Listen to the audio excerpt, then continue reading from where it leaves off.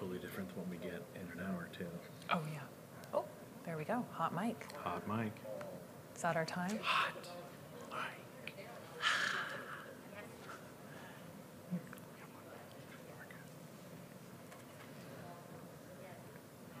How was lunch? Good? Good.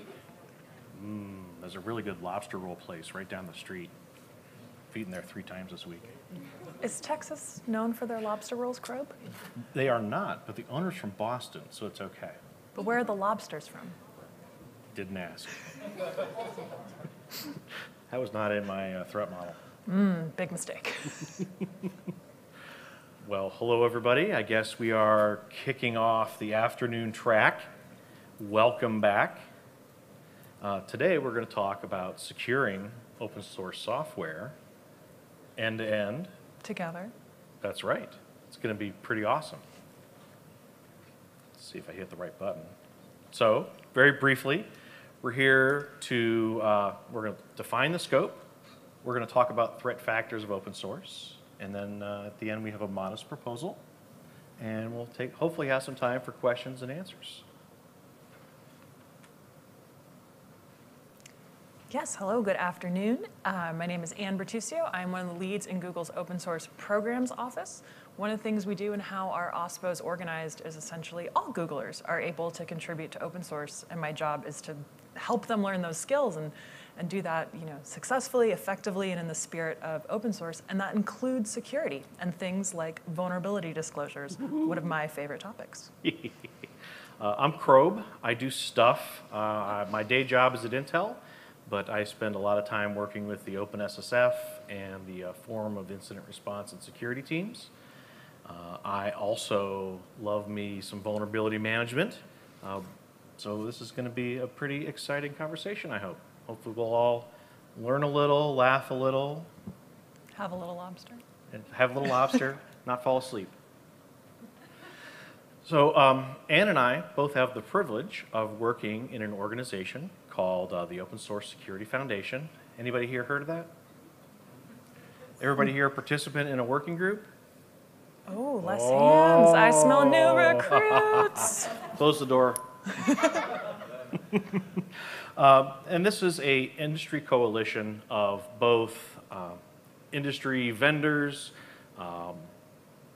individual participants, maintainers, security researchers. It's a wide spectrum of people that come together and participate, all with the goal of trying to help improve the overall security posture of open source. And we'll talk a little bit more about some of the actions the foundation does and how we might be able to recruit some of you towards the end. And we should mention, this is open source, so you do not have to be employed by any of these people. That's right.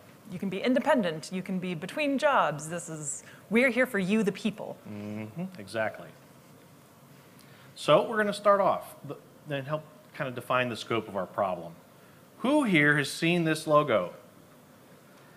I was mandated by the foundation to put this on a slide. There was no problems before this. This was the dawn of vulnerability management. But for those of you that might not have raised your hand, this is our friend Heartbleed. It was a problem with an open source project called OpenSSL, which was very popular back in the day, still is. And at the time of disclosure, when this vulnerability was found, it was estimated that about 17% of the internet was vulnerable to the flaw here. And you can see, and when it was announced, there were about just under 400,000 public web servers that had the vulnerability. 3 years later, that dropped down to 144,000. And in 2019, just a few years ago, there were still over 90,000 devices that were susceptible to it. And then the website that tracked that went offline. So I don't know what it's like today. Maybe they got hacked by OpenSSL, I don't know. But we're not going to be talking specifically about the coordination of this, but Heartbleed highlighted a problem that is very common within many open source projects, critical or not.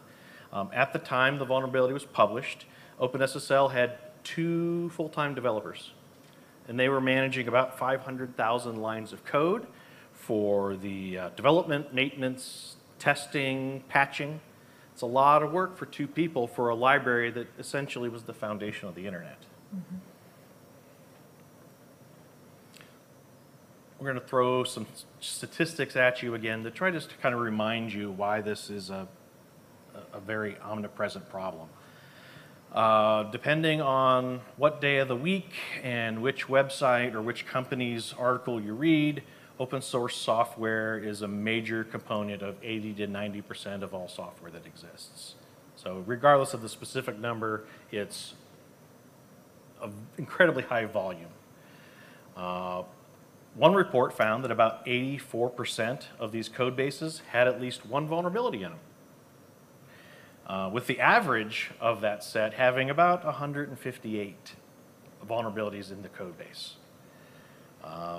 Depending on the report you're looking at, the average applications can have 118 libraries, with roughly a third of them only being in active development. So fully 2/3 of the dependencies of a project might not even have active development on it. And you're looking at average library age of being about a little over 2.5 years old. Looking at a 10-year period of vulnerabilities within open source, during that time frame, as measured by CVE, there was a 4-fold increase in 10 years. And that isn't necessarily that the code is worse today than it was back in days of yore. It's just that now we have a lot more eyes, a lot more people looking. They're interested, a lot more participants, so we're discovering a lot more vulnerabilities. But within that 10-year time span, a 4x increase of reported flaws that ultimately consumers had to end up dealing with through patches. Another study cites that open source vulnerabilities are often discovered through indirect dependencies, and some sobering facts here. A typical vulnerability can go undetected for about 218 weeks. It typically takes 4 weeks to get resolved once a project is alerted to it. So flaws are around for a very long time potentially, and can take a considerable amount of effort and time once they're reported. And I would say on the indirect dependencies, we're not just talking one hop of one package away. If people are familiar with Log4Shell, that was the incident with Log4j. I've heard of that. Yeah. There's a team called Open Source Insights that's kind of tracking a lot of this dependency. You can access their website at deps.dev. And what they found when Log4Shell came out was that on average, it was 8 layers deep in somebody's tree. That's where it was. So when we think about vulnerability management, it's not just one hop away. It is branched so far out, I hope you can find it. Well, and think about that in regards to SBOM. I know there's a debate about how far down do SBOMs do their review. And if Log4j was an average of 8 layers deep, It's a big SBOM. Good luck. So my context here is to share with you vulnerabilities in open source can be found up and down the stack. If you look at, for example, the SolarWinds attack, that was not necessarily a problem with open source, but an open source library was compromised, and that was way in the back end of their systems. Thinking further towards into middleware, our friend Log4j, which I just heard about just now, that's considered middleware, so in the middle of your app stack. And then you also may have heard of a little organization called Equifax. Really nice folks, had some opportunities keeping up with timely patches. Well, that was on the front end of their systems. So open source is everywhere, up and down the stack. So there is not any one specific area you can focus on and try to whack that mole and keep it gone. So let's talk about how truly massive this massiveness is. Oh, should we do like some crowd work? Maybe? Ooh, let's do crowd work. That's I fun. like that. All right. So maybe when people think of proprietary software, can we think of some factors that make it a target for adversaries? Ooh, yes, sir, in the back there. Critical infrastructure, certainly, yes. This system is critical to my company, certainly a reason to attack it. We had a gentleman here in the second row. No, I was just saying the fact that it's proprietary, I'm curious for the person. Yeah. And sorry, just repeating the questions for our folks online, or the answers for folks online. Maybe somebody's reverse engineering it because it was closed source, so they got curious, pulled it apart, found something interesting. Let's flip to open source. I think what makes this a challenging, massive problem is some of the things that we love about open source. It's public-facing source code. So like your fine example of where somebody had to really go and reverse engineer it, source is available to everyone. Super easy. Super easy, yeah. Community-driven development, including the ability, to use pseudonyms, to be anonymous. We like these things about open source. We like working together. We like having, kind of our ways that people like to handle their identities is respected in open source. Tragedy of the commons. I was talking this morning about when it comes to security, open sources are critical public infrastructure. If one bit, like Crow was talking about OpenSSL, that was really, really critical to folks when unmaintained, can have massive impact. Absolutely. Yeah. A lack of consistency in security standards, reviews, and tooling. Developers are out there on their own using what they have available to them and what they're familiar with. That can mean projects that range widely in what their security hardening looks like. And that's also the beauty of working in a community is you get together and you agree upon your methodologies and your tools, and that isn't necessarily exactly the same way your neighbors do that, which is good for you, bad for, a little challenging for consumers. Certainly, certainly. But still, if we jump back down to the end, still a high value target. There are many consumers, companies, take a walk across our show floor here today. Many companies are now relying on open source. It is critical. So the other thing that makes this so difficult when we talk about vulnerability management is we are not just talking about one particular threat vector. This bottom diagram is from slsa.dev, the SALSA project. It is a beautified interpretation of this more academic report on supply chain security, but essentially they're saying the same thing, that you can look at these red caution triangles or danger, danger here. There's 8 up there, and that's 8 different attack points that an attacker can take to your system here, from social engineering on your developer, identity takeover.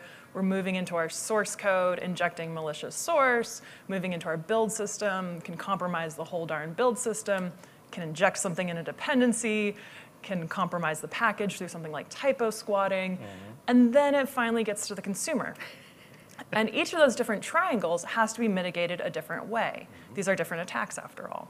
So that's what makes this all a very challenging, massive problem.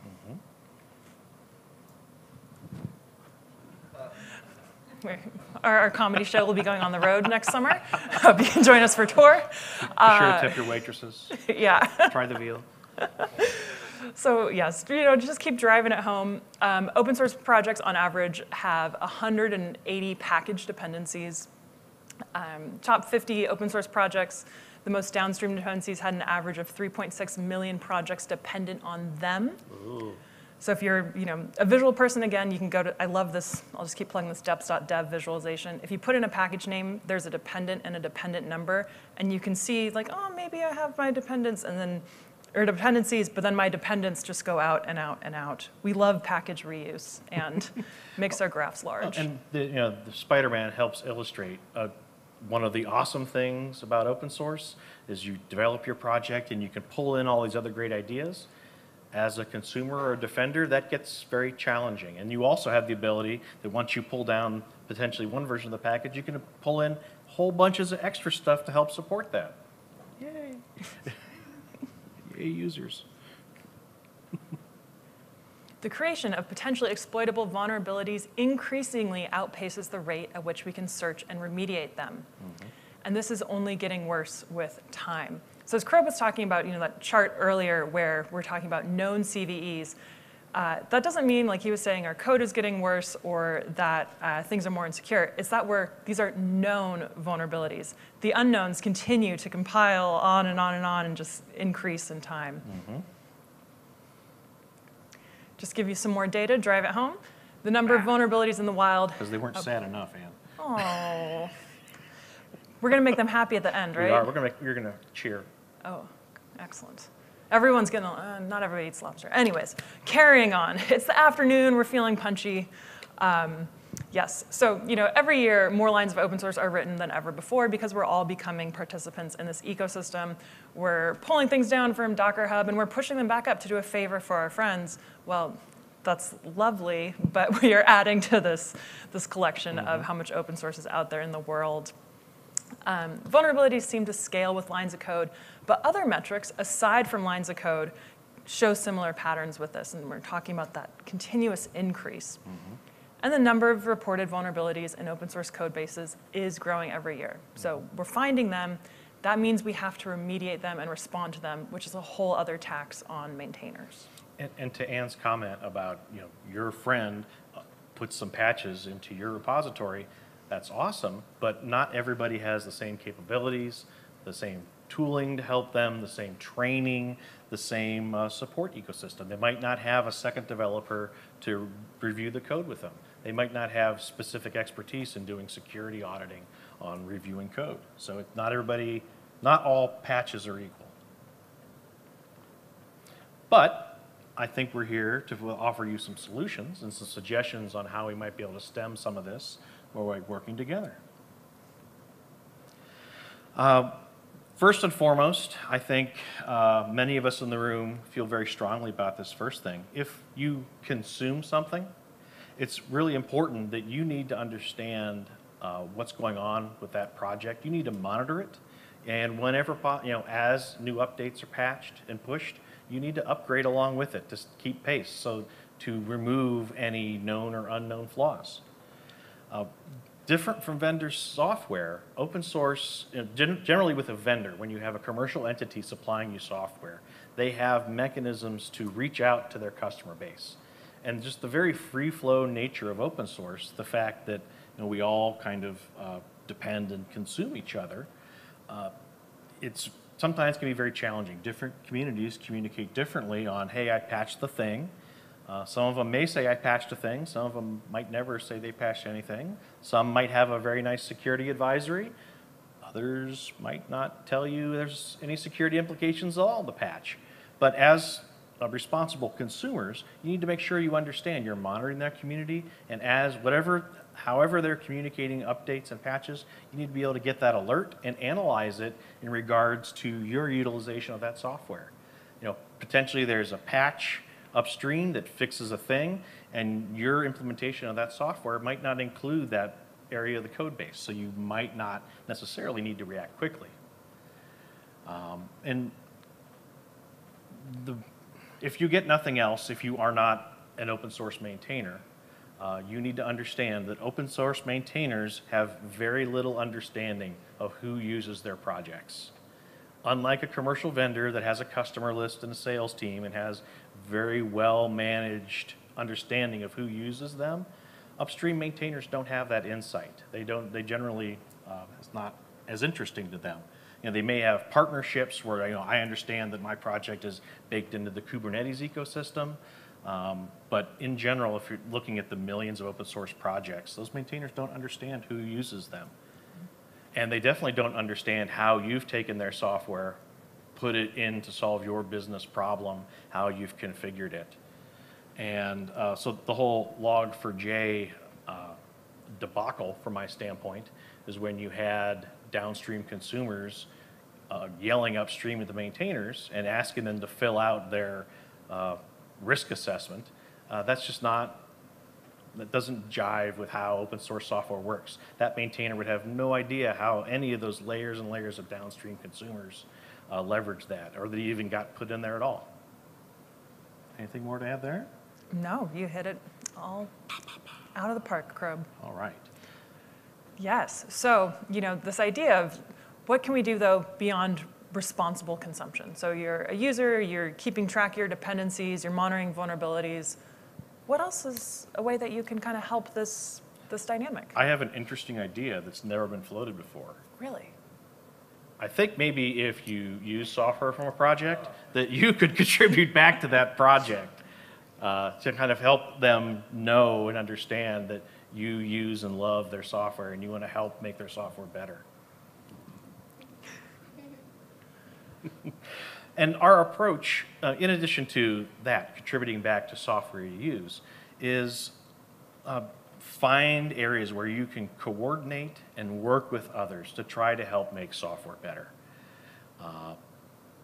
This is a big laundry list of stuff that we put together as part of the OpenSSF, just kind of brainstorming on things we can do to help improve the overall security posture of any project.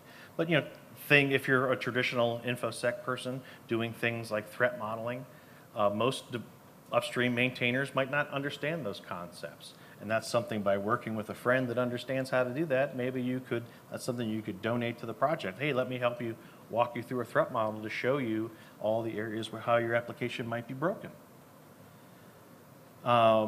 We like to try to be data-driven. We have a project within the foundation called the Critical Projects Group, and they are working with organizations like Harvard and others to try to analyze use patterns of software and identify those most used, most critical pieces of software, and then we can focus our efforts on those first, because knowing that we can't help all 60, 80, 100 million open source projects, but we know we can start with projects that have a broad exposure, broad usage, and if we're able to affect those, ideally we'll be able to work our way down and help everybody else. One of the things we're doing as part of like Alpha and Omega is working with upstream projects. I believe Amir mentioned it the other day that working with one of the projects, they were able to eliminate not just individual vulnerabilities, but hopefully you can eliminate whole classes of issues.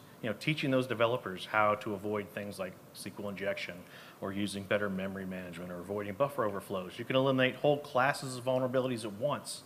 So instead of eliminating 1Z, 2Z, 3Z, you can eliminate whole things, whole cloth. We're working on continued tool development. So there's work on things like OSS Fuzz and other tools where we're trying to find ways to automate security practices for developers to make it easier for them so that they can either integrate that into their development environments and their IDEs or plug it into their CI/CD pipelines, however it might be, whether it's a fuzzer or a static analysis or whatever it might be. Including a GitHub app called Allstar. So if takeaways from today, if you have a GitHub repo, locking that down, if you remember our chart with all the little red attack vectors there, Allstar is an app in the OpenSSF. It's available on GitHub, and hopefully one day there will be a non-GitHub available version of it as well. But essentially it is auto-correcting your GitHub policies to enforce best security practices. So with that one click, you can have something working through, taking a look, keeping you in line with where you want to go. So those are the kinds of tools that the OpenSSF has been working on. Absolutely, and GitHub is one of the biggest repositories of software on the internet. It's not the only one. We also try to work with GitLab and other repositories, and one of our chief goals is, as we find a tool, is we want to make sure that it's usable in as many places as possible. And it's not always available day one, but that generally is always in the backlog. So you say, hey, I'm a GitLab user, can I get Allstar? Well, let's get an issue open for that and make sure we get some people working on that conversion so it works in that environment for you. We're also working on better vulnerability disclosure practices, which is the whole theme of this little track. And I think a fine red-haired young lady had a little talk about it this morning. Yeah. But that's one thing we're committed to, is to try to find ways to teach maintainers, teach projects and communities to be able to intake and evaluate a vulnerability and have a process that they can share that with their ecosystem and their consumers. So we have a lot of different things we'll talk about in a minute. And then kind of thinking about the foundation itself is trying to focus and coordinate funding so that we can have this high impact, so that we can try to, again, eliminate whole classes of issues or kind of whole patterns of problems at once. Let's talk a little bit about the 7 working groups. It will soon be 8, but now it's 7. You want to start? Yes, yeah, absolutely. And I think most of the room knew of the OpenSSF, but maybe 3 or 4 hands said they were active. So see if any of these working groups resonate with you with things you like to work on or think would be most beneficial for your work. So best practices for open source developers. Yay! These are things where that tooling really lives, tools like Allstar, scorecards, thinking about from the developer experience, what can be most useful and how do we get that education out there. securing critical projects, like Krob was talking about. There are millions upon millions of packages, but is there a set of 150 that we should really be thinking about first? Because when we talk about those dependencies and that blast radius of open source, are those the ones that we can make the most change if we focus there? Supply chain integrity. Krob, do you want to take that one? Yeah, that's a group of people focused in on how to promote things like the SALSA framework. I believe that is a sub-project that lives there, but trying to help not only harden infrastructure that we're aware of, but also, again, teaching developers on how to configure these tools well, how to get the most bang for their buck, and ultimately kind of thinking through the supply chain and the complex web of dependencies that exist in software we use. We have a new working group that they're focused in on securing software repositories. So think about things like Maven, the NPM environment. So we're looking at creating very specific practices, tools, and processes to help secure these very critical infrastructures that really are kind of one of the big points where folks get software. We have identifying security threats in open source projects. So this would be things along thinking about things like threat modeling. I believe that's where the scorecards is used a lot, kind of identifying there's a list of good practices, and every week they're scanning about 1 million different projects, and they're able to kind of showcase, hey, these things have some things that kind of deviate from what we think is good practice. Consumers might want to investigate a little more. Security tooling. I must have had some of your Texas lobster for lunch where I mixed up that best practices, mostly content and development. Security tooling, that's where places like Scorecards and All-Star live. Vulnerability disclosure is my favorite working group. I think Krob has told me it's his favorite working group. Once or twice. Is our next slide our fun Our next guy? slide is our kind of call to action. So we have, and we will be adding, based off of OpenSSF Day. So we had a whole day of the conference focused in on OpenSSF things. And based off of that day, I believe we're going to be adding an 8th working group focused in on AI and machine learning. So that's another area where I've identified there's a potential problem set, and we're going to try to get some industry experts together to start thinking about it and hopefully avoid some problems down the road. But more specifically, the foundation got together. Question? Quick question, sorry. For those that are interested in working groups, where can they find the links to go join the GitHub and Slack and email? That's a great question. Well, fun fact, if you wait just a couple more slides, I may have links at the end. But it's all openssf.org is the primary landing page, and that's where you can find links to the calendar, links to the Slack, links to all the working group repos. But we'll get to that very soon, sir. We staged that. But so, has anyone ever heard of the White House executive order on cybersecurity that recently came out? Oh, fun. Look at this whole well-educated group. Well-educated group. Well, the foundation recognized that this was kind of a very important call to arms.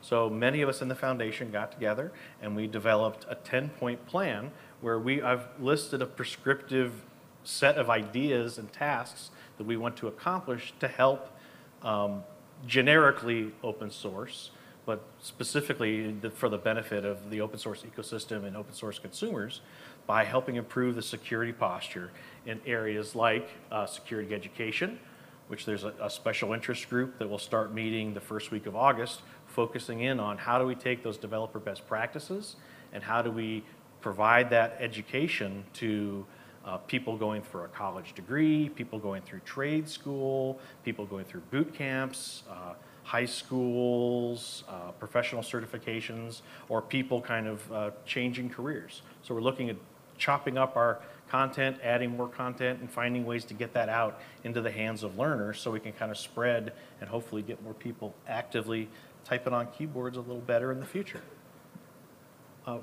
Our next group would be the risk assessment group. This is leveraging the work of things like Scorecard and All-Stars, where they'll be providing a dashboard to allow consumers of open source to understand kind of the risk properties of these different projects and help describe the practices that they use or don't use possibly. You want to talk about digital SIGs? Sure, yeah, signing. This is kind of when we go back to, again, that graph with the red danger, danger. Being able to verify that a package is what it is, and digital signatures are a really big part of that. So there's a project, SigStore, that's looking into one way to do this, but really a big focus area on thinking about how can we apply cryptographic signing to these packages to think about provenance and integrity. Mm-hmm. You want to do memory safety? Memory safety, yes. So have people seen things, kind of different initiatives like such and such got rewritten in Rust? People seen a little bit of that here and there? Yeah. So I see somebody in the back who pumped for Rust. Woo! Yeah. So that's one initiative you'll see in the industry and something that the OpenSF is, cares a lot about as well.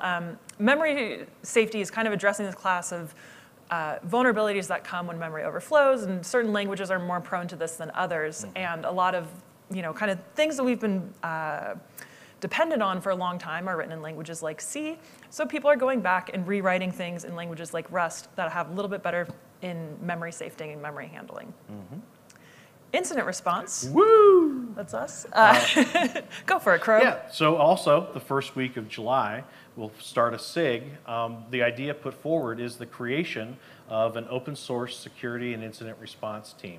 So we're going to be working with the community to help refine that idea, find something that's actionable. Maybe there are people that volunteer for office hours, maybe a certain set of people are hired. More likely, I think we're going to curate a lot of the good practice and very aggressively kind of go out and help evangelize. Here's how CVD works. Here's some tools you need. There's some amazing tools we're thinking about adopting potentially. The VINTS vulnerability disclosure tool is something that they just recently CertCC open sourced, and that is a mechanism that we might be able to endorse maintainers to use to help broadcast and coordinate information around flaws that are reported to them. Lots of good activity there, and we're very excited about that. What else do we have? We have better scanning. So who here has ever read the results of a fuzzer? Who here liked reading the results of a fuzzer? No, they're god-awful. It's thousands and thousands of lines of gibberish. Most of it tends to be false positives. So this is a group of folks that were dedicated towards focusing first on open source scanning tools and trying to identify ways we can make those open source fuzzers and scanners more reliable so that the results are more actionable once that scan's been run. Mm-hmm. And then hopefully we can endorse, developers start to use them because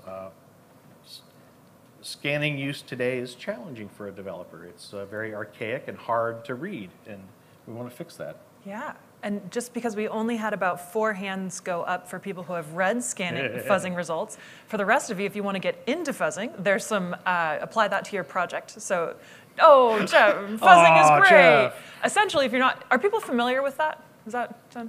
I see a couple head nods. Okay. Essentially, TLDR is it's like throwing garbage at your project to see what happens. And sometimes what happens is you find there are issues. Yeah, thank you. There are issues like it raises things like memory safety, all this stuff, because bananas things will happen. Monkeys and typewriters. Yeah. So anyways, there's a handful of projects within the OpenSF to help get fuzzing to folks. OSS Fuzz is one of them. There's some infrastructure called Cluster Fuzz, if that interests you. If you're not ready for the full Cluster Fuzz, there's Cluster Fuzz Lite. So just things to poke around, apply to, right? Yeah, this is, there was a Time Kid of the Year was here. I better, I don't know. Let's move on to the next one, Crow. Question? That's actually one of the ways the Heartbleed was found, was through a fuzzer. Yeah. For the virtual audience, the comment was that one of the ways that Heartbleed was found was through a fuzzer. Mm-hmm. So they have their uses. They can be a little challenging. We want to make that better, that experience better for the developer. Code audits. If you weren't aware, one of the most effective information security practices around application security is an expert code audit. Reading the code line by line, working with the developer, going through it. It's very tedious, it's very time consuming and expensive, but it will find problems that automated scanners will overlook. And so one of the things we're looking at doing through like the Alpha and Omega project is taking a handful of these critical projects and sitting down and giving them an expert code review and hopefully correct some egregious problems before they become CVEs. We're looking at creating a data sharing mart. So this is something that's still being developed. So if you're interested in data around open source, the foundation is looking at ways at collecting anonymized information about open source usage, being able to provide that to researchers so the broader community can learn more about how open source is used. And then we have, we're going to skip that one. And we're going to look at improving software security supply chain. SBOMs. Oh, yes, we're looking at SBOMs everywhere. This has been a long effort. I've been talking with certain people about SBOM for 5 years now. Yeah. So we're looking at trying to find ways to bringing SBOM to open source maintainers so that it's easy. We don't want to put more burdensome tasks on the maintainers and projects, but we want to find ways, the downstream community, there's a lot of benefit from having these SBOMs, so we want to try to find ways and simple tools that developers can quickly and hopefully automatedly generate these SBOMs so that downstream can take that and make decisions based off of what's inside the software. And then again, working on improving supply chain security. So if you're curious about the plan, there is an awesome link that you could go read the 10-point plan. If you're interested in participating in any of those efforts, whether it's the plan itself or any of the working groups, you can talk to Ann or myself or any of the folks from the OpenSSF. We'll be glad to help get you routed to an exciting community of vibrant, active people. Let's see, I don't have it on this one. I have it on the other one. Oh, so pardon me 1 second. So fun fact, Ann and I are giving a panel speech with the greatest hair in cybersecurity in just about 20 minutes upstairs on 4th floor, where we'll have a conversation about preparing for 0 Day with Art Mannion, with Ann and I. But here is a list of some pretty awesome links. And I think, if I go back a slide, where is it? There it is. There we go. So here is all the OpenSSF links. But if you want to join a working group, you can go to GitHub OpenSSF and explore there. You can go to openssf.org is a HTML page if you prefer that. We have a metric ton of mailing lists, including the announce list. This is where announcements are made.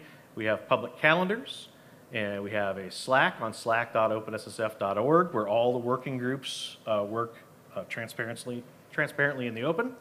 We have a YouTube channel where you can watch every working group ever recorded. So you can watch. So if you don't get enough meetings during your day, you can go home and watch meetings about open source on YouTube at night. Very excited. But then if you have a question specifically about anything in the foundation, operations@openssf.org. So we've got. I just want to make a quick plug that we've had meetings in the past and we will have them in the future. So recognizing that March 21st has passed. So head to the calendar. Sorry. But so does the room have questions we can answer before we get kicked out? I did have a quick question, which was, there seems to be a little overlap between the OpenSF working groups and the mobilization plan buckets. Huh. Yes. Talk a little bit about which ones we should be joining and joining both.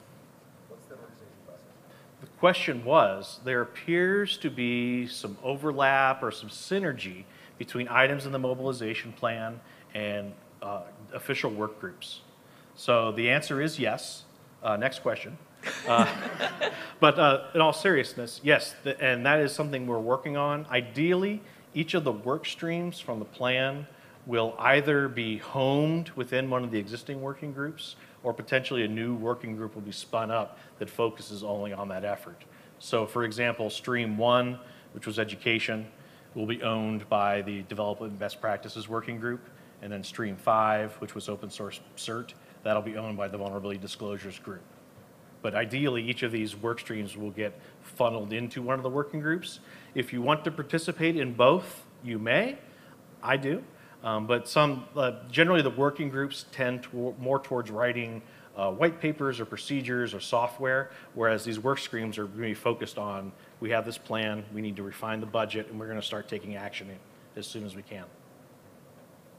I was curious on the 10-point plan, is there a definitive, each one of those 10 has a, we're going to try to accomplish this, or is it just like an open-ended, stream of work?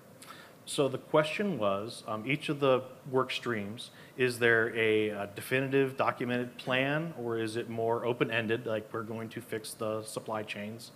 The answer is yes. Each of those work streams has, right now, a proposed plan.